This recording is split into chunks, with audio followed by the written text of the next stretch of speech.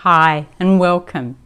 I'm Moyra and in my life I've had the privilege of living for a bit over 2 decades in the Middle East in a number of different countries, learning, working and learning lots from the women who are my colleagues, especially my neighbours, my friends.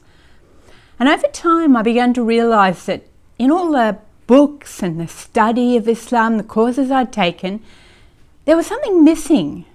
We were being shown one side of Islam, and it was a real side, but it wasn't the whole picture. We were missing a whole dimension of what was happening. And so a couple of years ago, when I was asked to give the Jeffries talk at the Melbourne School of Theology, I decided to ask the question, what would happen if we took a different perspective on Islam? What would it look like if we took a wider view? What new insights might we gain about Islam and about the women and men who were part of the Muslim community? So what you're going to hear is the audio from that talk, and I'd like you to come with me now in our journey as we ask that question. Let me invite you to walk with me tonight into the old city of Damascus, and we're going to go through the eastern gate, Bab Shari, which dates back to Roman times and takes us immediately into the street called Strait. It's still the main east-west arterial road through the city, just as it was in the time of St. Paul. Nowadays the route's more constricted, and the remains of the Roman pillars, and you can see some there, that used to mark the wider traverse, are buried further back amid the foundations of the houses and the shops that mark the narrow road and crowd onto the pavement. Striking further north, we see the Umayyad Mosque ahead of us.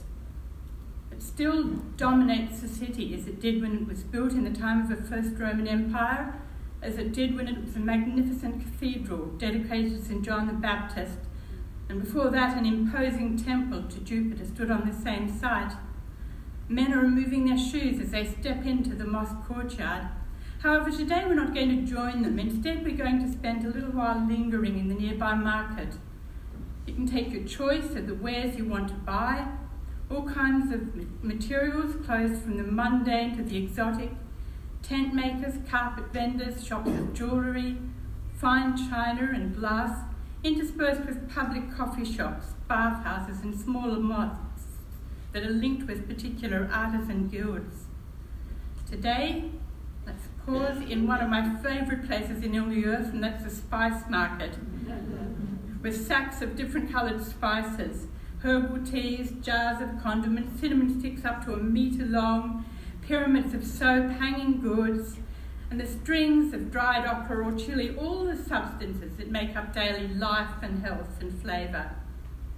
Going further then, we strike into the maze of narrow streets and alleyways that make up so much of the old city, described well by T.S. Eliot, streets that follow like a tedious argument of insidious intent to lead you to an overwhelming question. Oh, do not ask what is it, let us go and make our visit.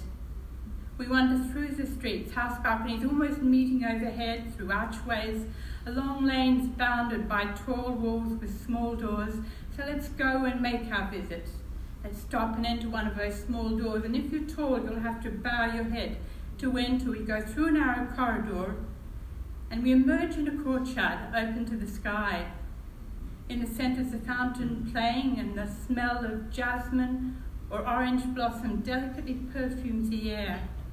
The family house is built around the courtyard, with rooms opening onto it. Women pass across this space and children play, and this is the home, the engine room, or more properly the beating heart of society.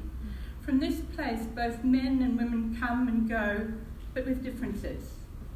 And these differences can include how they access space. Pat Prayer comments on the Muslim system of purdah in the Indian subcontinent, describing how in this world of separated space, men have free and unlimited access to the public space, while women are given limited access. Conversely, women are given free and unlimited access to domestic space, while men have limited access. Wealthy families in many parts of the Arab world traditionally had big houses, divided into the men's area and the women's area. In Turkish or Arabic, we call them the salamlik or the haramlik, or in Farsi, the Biruni, the public area, and the Andruni, the private area. The public area or guest room, the Betak in Pashtun, is the area that male guests could come into, but without entry to the rest of the house. However, female guests can enter the private communal area, with full access to all the women and children there. I remember a male colleague who'd moved with his his wife and children into a traditional area of the Muslim city. And soon after their arrival, there was a knock at the door. The husband opened it, and there was a group of neighbourhood women at the door. They went straight past him and into the kitchen and family area to meet his wife. Even living in a modern apartment building in Damascus, where the other apartments were all inhabited by an extended family of brothers, we women would regularly visit each other across the different apartments. When one of the men entered the door into the communal stairwell, wanting to go to his own family apartments, he'd clap his hands or call out before he could ascend to give us women time to go to our own spaces. So if we could metaphorically walk around House of Islam, Dar al-Islam, we can picture it with different areas opening onto the different parts of a house. There's men's room, which is a more public area, where male guests can come and go, and this can open up into public space, other public space, including the mosque and the market. And then there are the windows into the women's space, the private or more domestic part. Permitted men can enter the women's part, and women can also go into the public areas, but each face restrictions in the other space. As we look at the House of Islam, friends, through what windows have we been focusing our gaze? And how can we gain a comprehensive view? Kamila Klingerova and Thomas Havlicek, writing on the status of women in world religions, note that religious studies tends to be rather androcentric, male-centred discipline.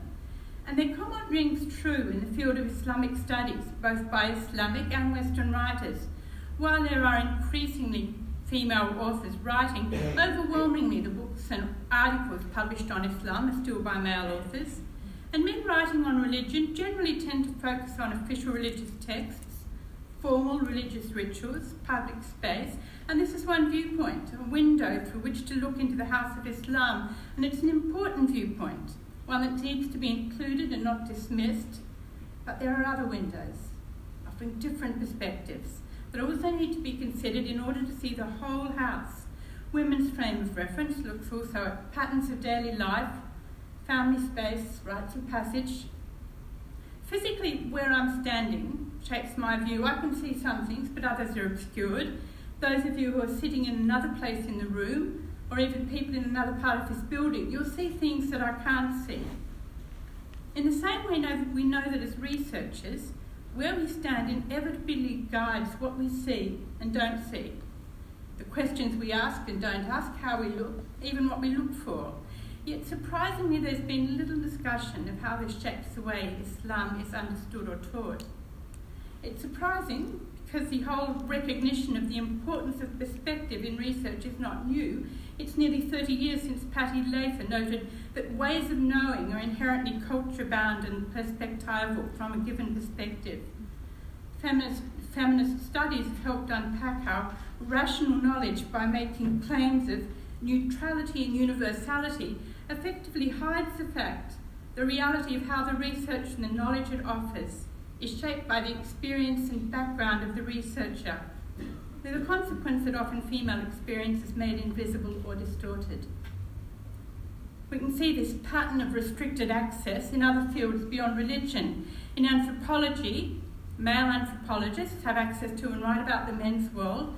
However, Leila Abu-Lugad suggests that in gendered societies like the Arab world, the flow of information between men and women's worlds is asymmetrical.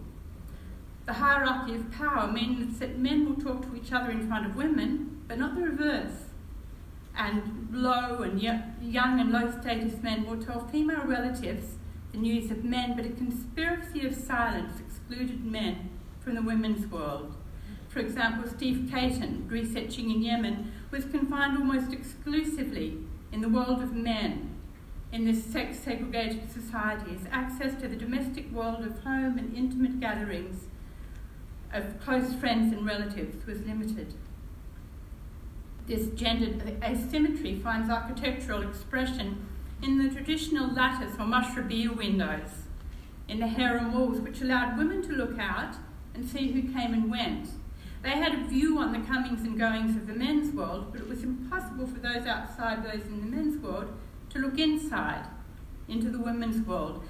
So too Earl Sullivan, writing on his book on women in Egyptian public life, suggested that when men view the roles of women in society, they often see little more than the reverse of their own self-image.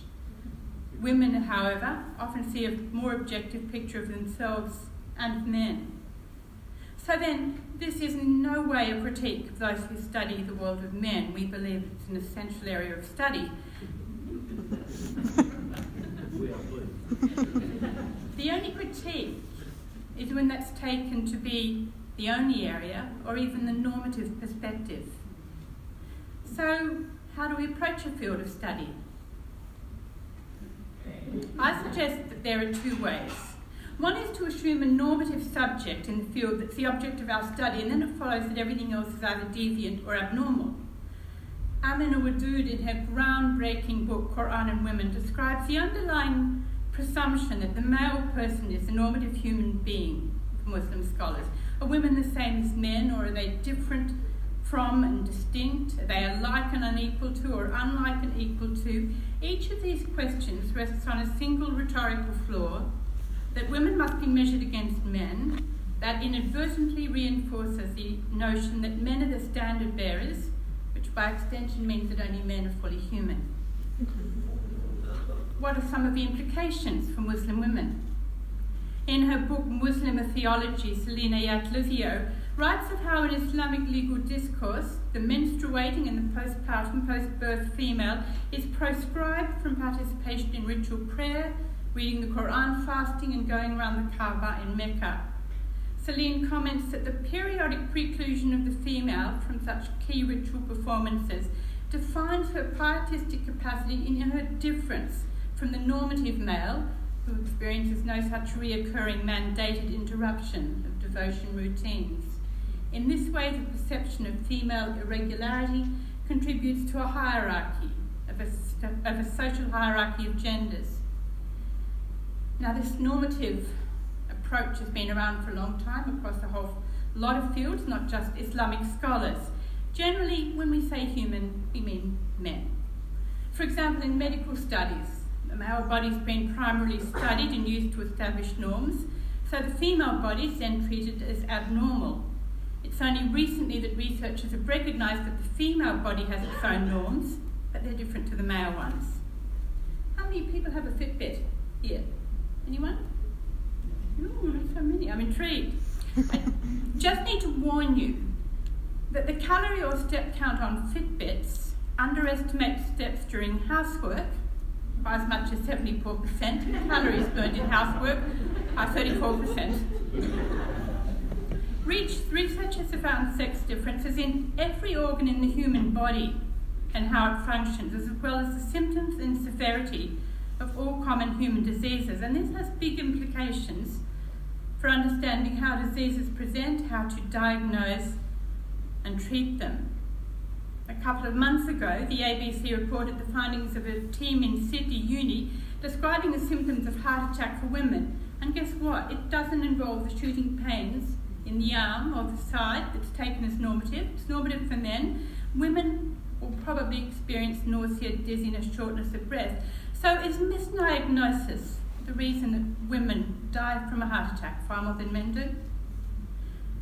Similar examples occur across almost every field of human activity and research.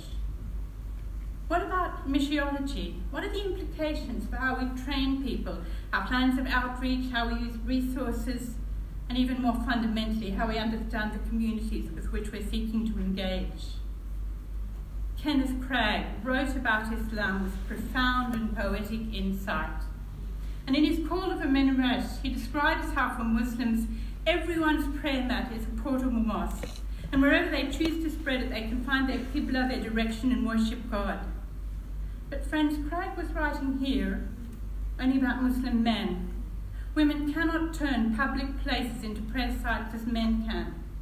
I've met women in sheltered places, even in old and ruined mosques, putting their handbag in front as a sutra, a mark or a barrier, and prostrating on the bare and dusty floor, but they cannot pray in public spaces with the same freedom as men. Requirements of modesty, cleanliness and purity constrain their freedom to turn outside space into places of worship. Their primary place of prayer is the home.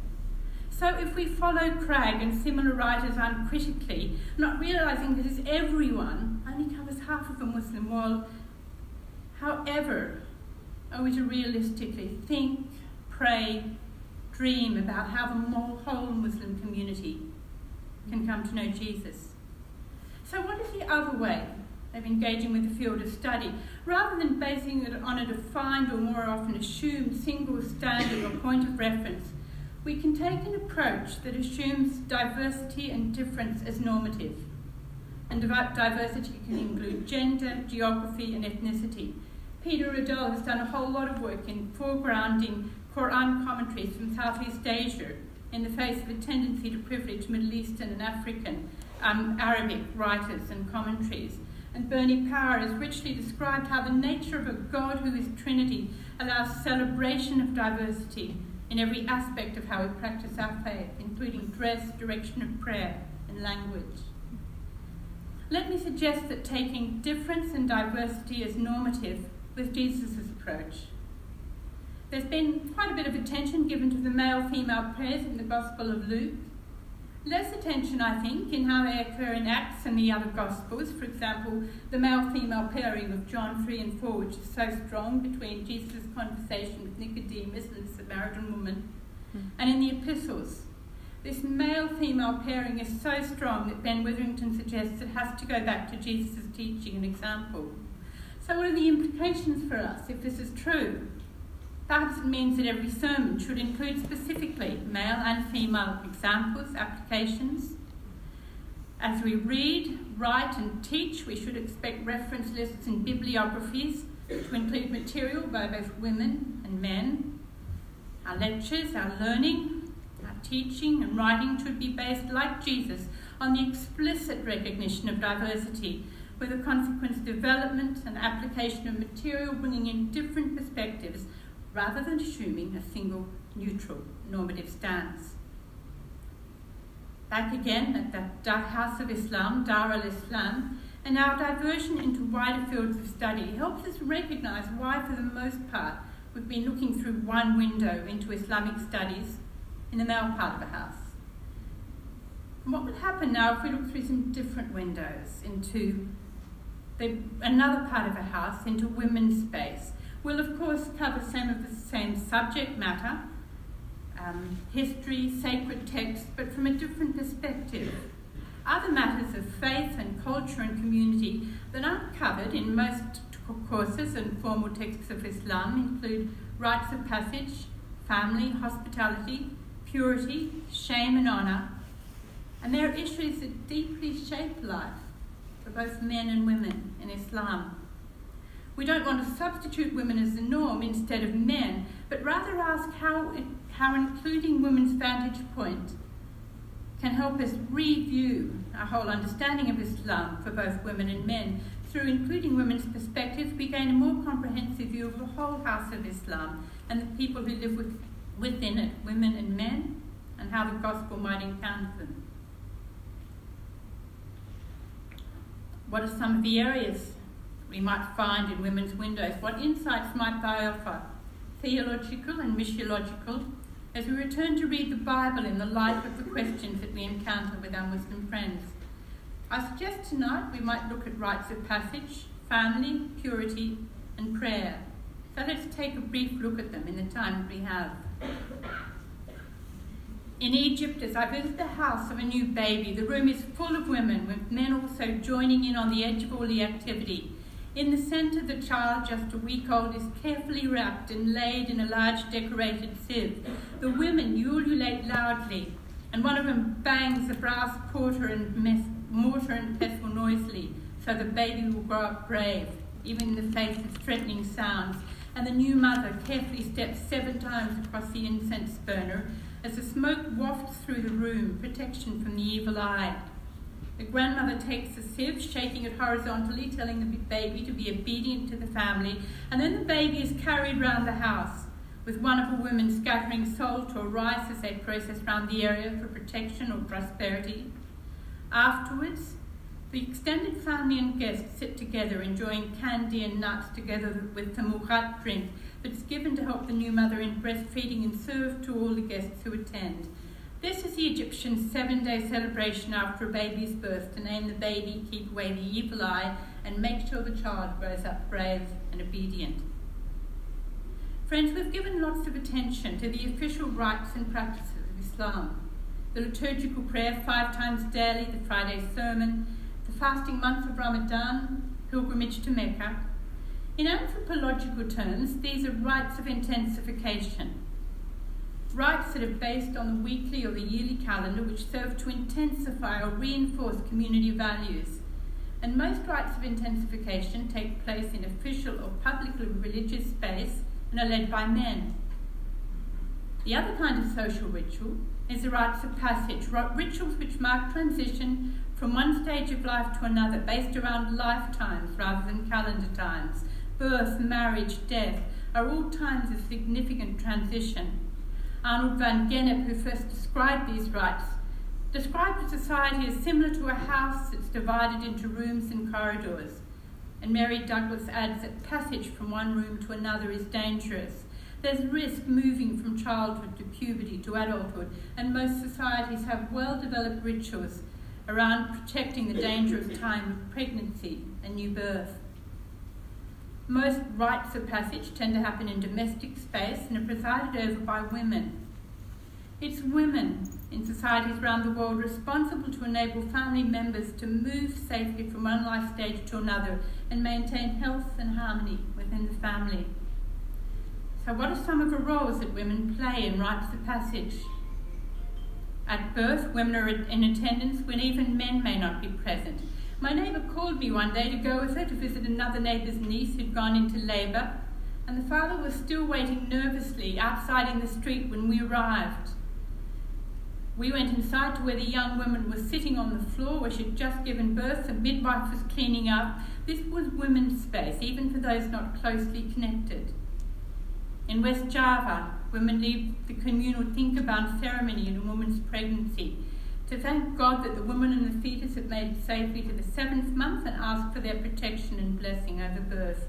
And in the Sabur, the ancient Sabur ceremony that I described, celebrated throughout Egypt, 7 days after the birth of a child, it's women who direct the different parts of the ritual to seek life and health for the mother and the child.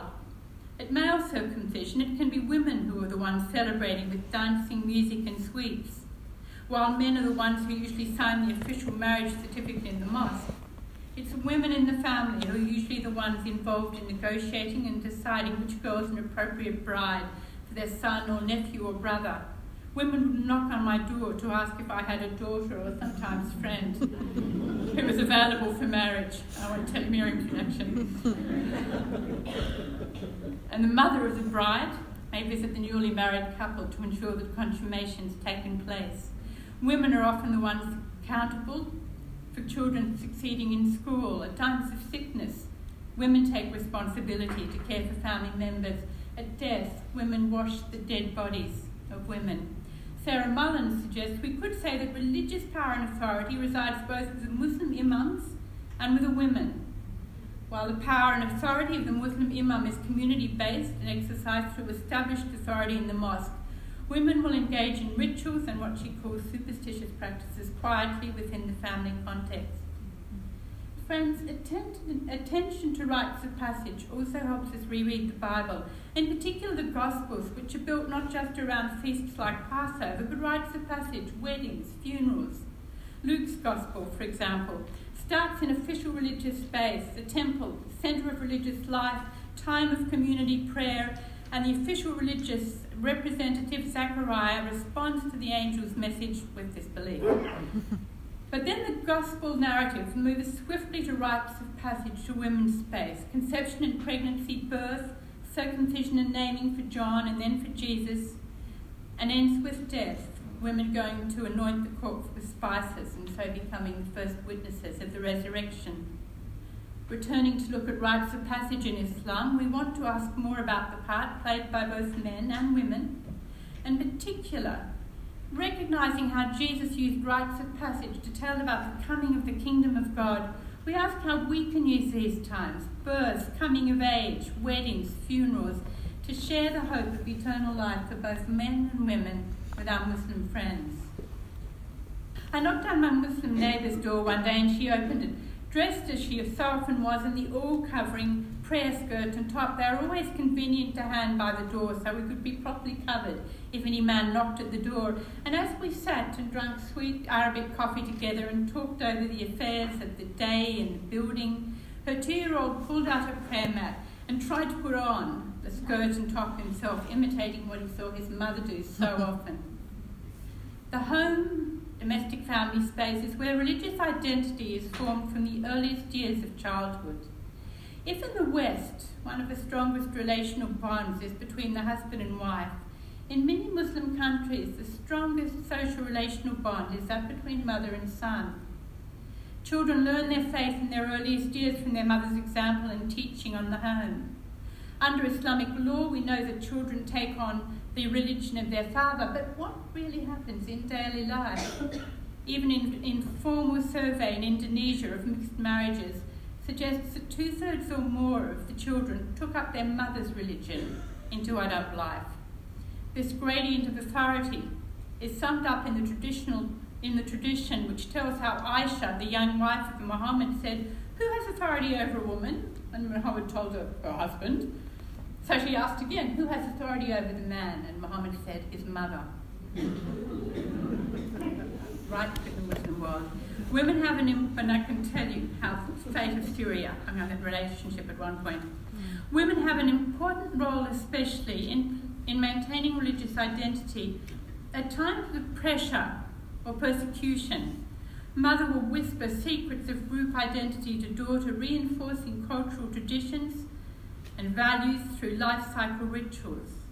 Women may continue proscribed religious practices in the home, away from state supervision. Under 70 years of Soviet rule, in Tajik Muslim women continued practices of prayer and fasting, and in women's group rituals in village communities, a woman learned in religious matters would lead others in prayer or problem-solving ceremonies. Family is an all-important institution in Muslim societies. Sayyid Qutb, on whose teaching the Muslim Brotherhood is built, commented that the family system, the relationship between the sexes, determine the whole character of a society and whether it is backward or civilized, jahili, ignorant, or Islamic. Sayyid Maududi, who founded the corresponding Jamiat Islami in the Indian subcontinent, writes in his book on the status of women in Islam that the so-called moral concepts which the Western world introduced a century or adopted a century or a half ago have already resulted in the disruption of family life and produced licentiousness and sexual anarchy to an extent hitherto unknown in history. An Islamic website agrees and suggests an answer. The family, the basic unit of civilization, is now disintegrating.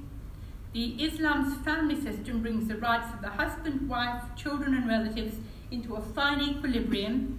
It nourishes unselfish behaviour, generosity and love in the framework of a well-organised family system, offering peace and security in a stable family unit. It's seen as essential for the spiritual growth of its members. A harmonious social order is created by the existence of extended family and by treasuring children. Friends, as we look around us at what's happening in society today, we can stand with our Muslim brothers and sisters against more secularizing social trends in affirming the value and sanctity of family as created by God. But it's not just a social value. The family is a picture of what we're called to become through what Jesus has done, becoming part of God's family, God's own children in relationship to our Heavenly Father. We hope to see afresh how radical this new relationship is, beyond that of being created beings in relation to a creator, or even obedient slaves or servants. The Muslim emphasis on family means we can take it up as a rich redemptive analogy for Muslims of what God calls us to in Christ. Christine Maluhi reflects on how the focus on family that she encountered in Muslim communities has helped her to understand more deeply both the fall and also Jesus' saving work for us. Describing how family morality works, she comments that this reflects the same understanding of sin that Adam displays in the story of the fall. He hid from God because he was ashamed and he was subsequently put out of the home. In Arab society, the consequences of sin are shaming your father and family and being put out of the home. The only way you can get back into the house is when an intermediary comes and takes you home to reconcile you with your father.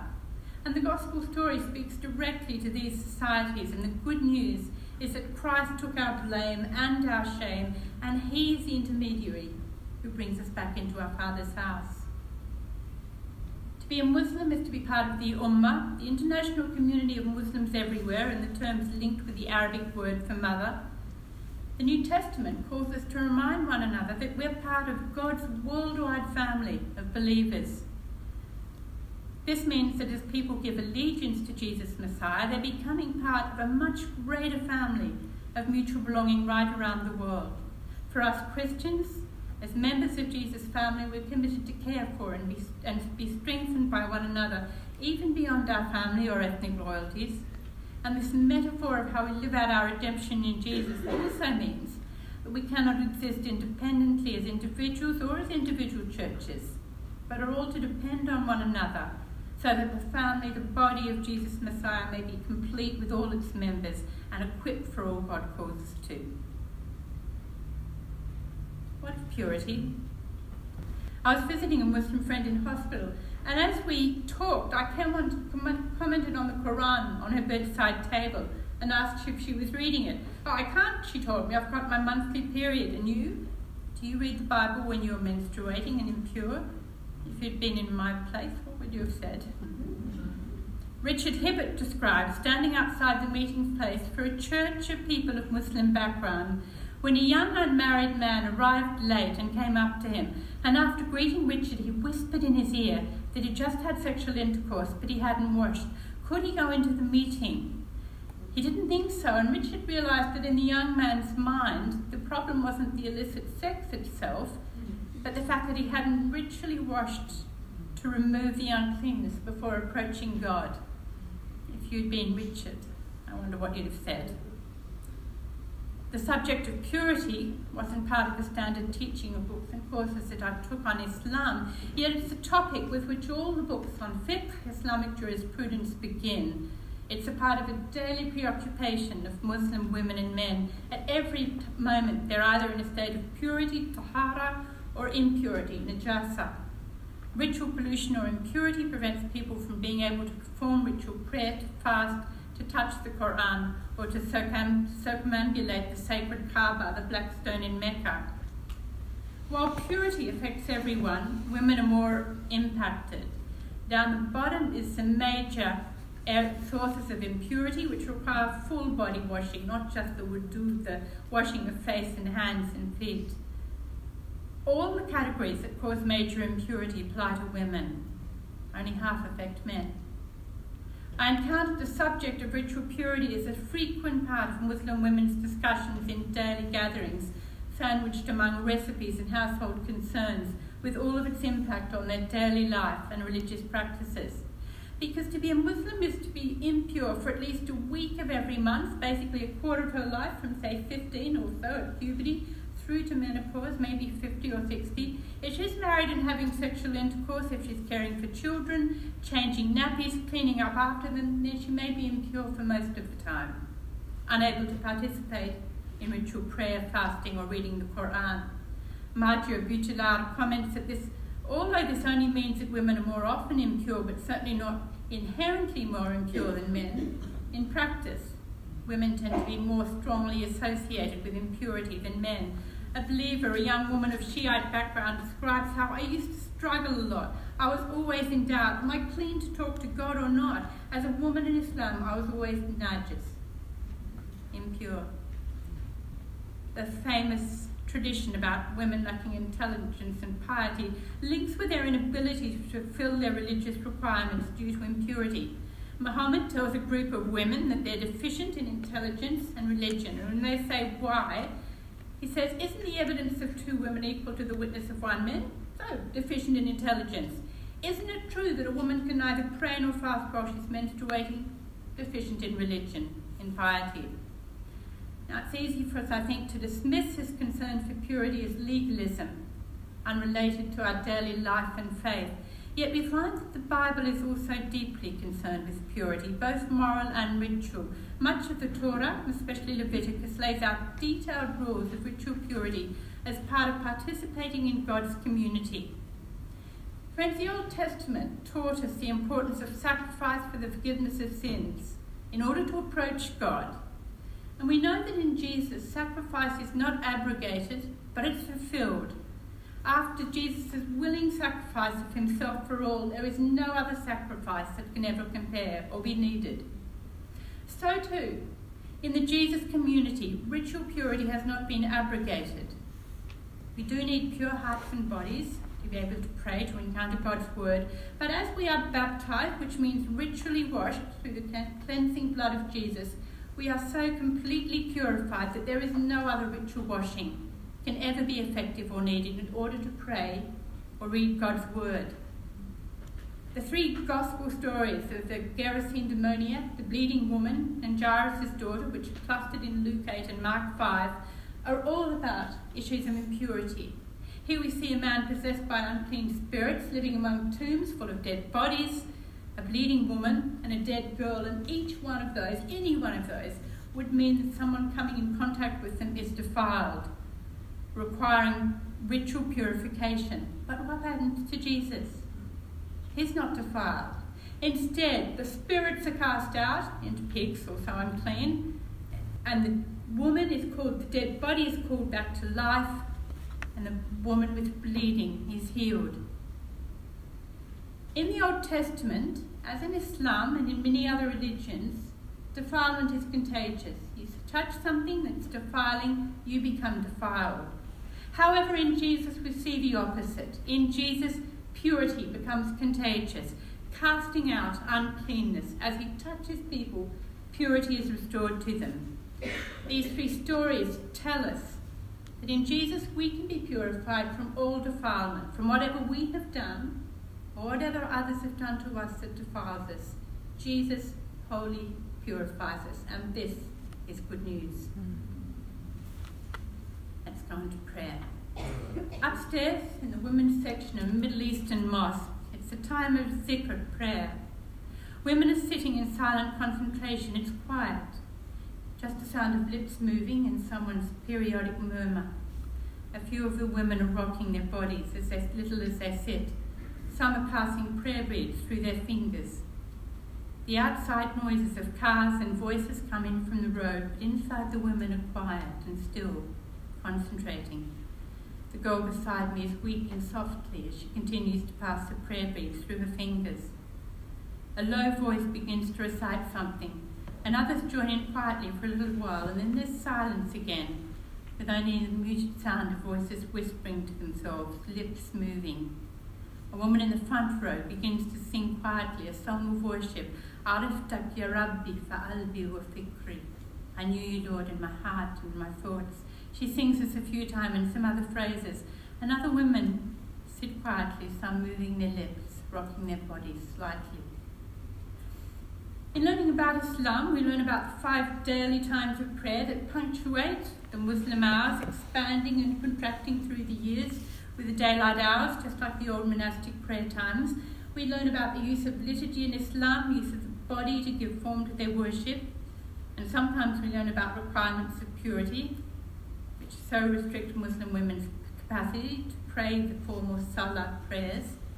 However, there's so much more to Muslim prayer beyond formal salah prayer. There's zikr and dua prayer, both less constrained by requirements of purity, and they both evoke deep emotional expression in prayer. The zikr prayer uses rhyme, rhythm, and alliteration, whether through repeating popular prayer invocations or songs and choruses, to focus the attention of the praying Muslim on God. Zikr is traditionally associated with Sufism.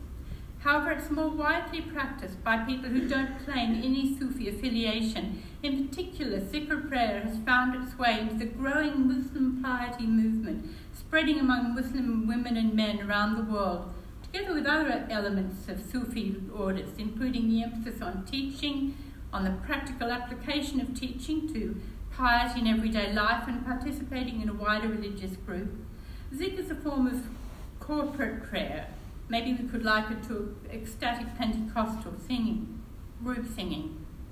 And then there's also dua, or supplication, which is a deep river of devotion flowing through the everyday life of Muslim men and women.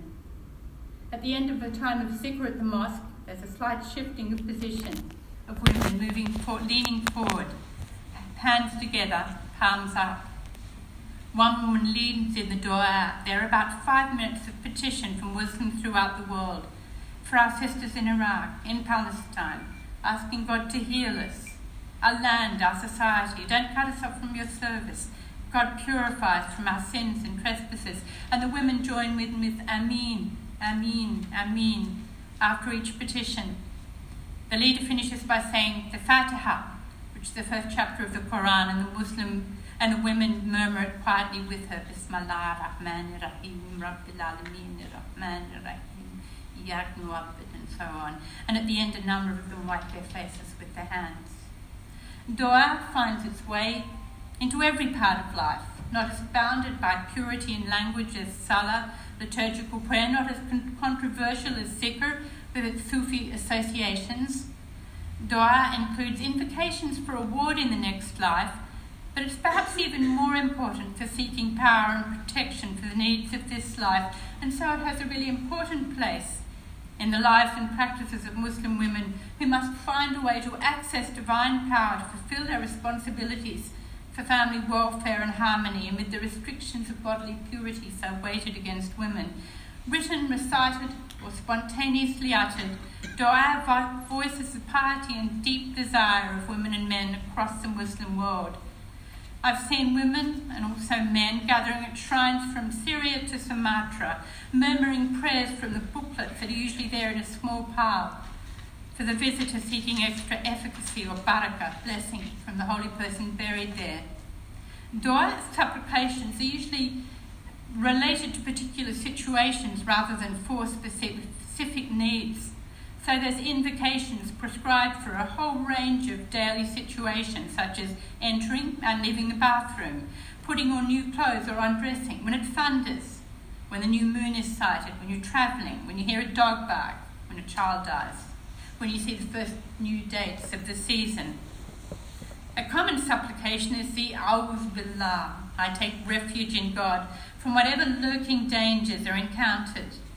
This finds Quranic authority in a number of Quranic chapters. When you recite the Quran, seek refuge with God from Satan the accursed. A'udhu Billah minash shaitanir rajim. And it occurs frequently in the books of recommended dua. Taking refuge is part of formal salah, as well as the exclamation of the ordinary person in the street who's had a fright. And dua can also go beyond formal phrases and set repetitions to express the innermost hopes of the petitioner, whether in Arabic or in other language, or the most inarticulate expressions of heart longing. And in this, dua recognises the possibility of a God who is present to and may intervene in every part of our lives as we seek him. We're told that God is distant from Muslims, yet Muslim women right around the world speak of God in relational terms, experiencing a sense of God's closeness, of peace and calm when they pray. I've seen women weeping freely in both zikr and dua. So how can we build on their longing for relational closeness and emotional expression in pointing to God who comes to us in Jesus?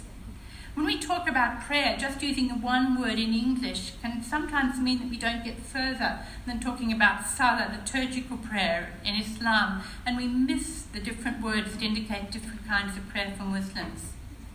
The Bible uses a whole range of prayer, different words for prayer, expressing all kinds of prayer, formal and informal, different ways of speaking or singing or crying out, different body postures, both corporate and informal.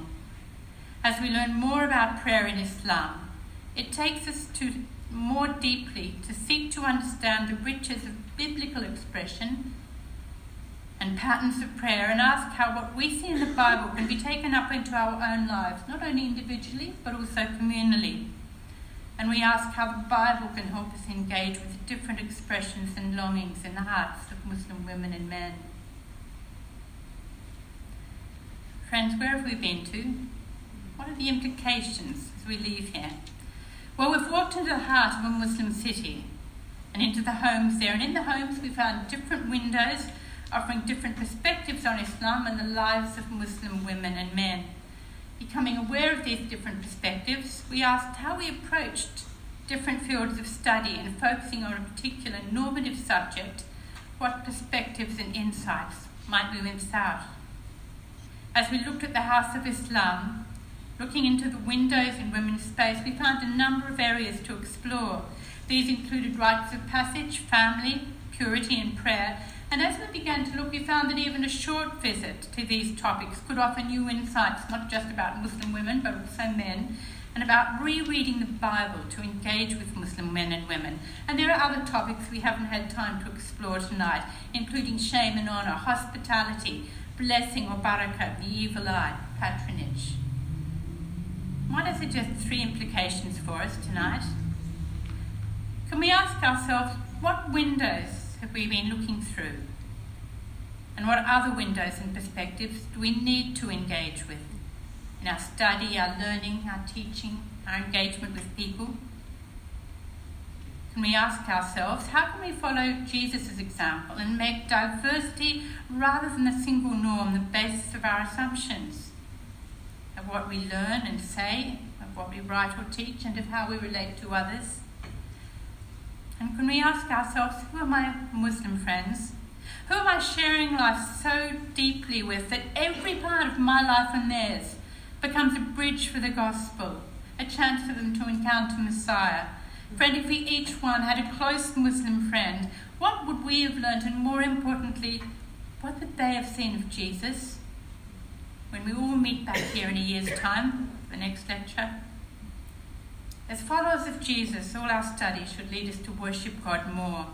The questions that I've encountered through my meetings and conversations with Muslim women have helped me to see Jesus more clearly and the rich dimensions of what he has done for us. And these questions have taken me back to the Bible to read it again, and as I've done so, to love more dearly the Jesus of whom the Bible teaches. And through these encounters and questions, I seek ways to invite my Muslim friends, women and men, to join me in following that same Jesus more nearly, day by day. Thank you.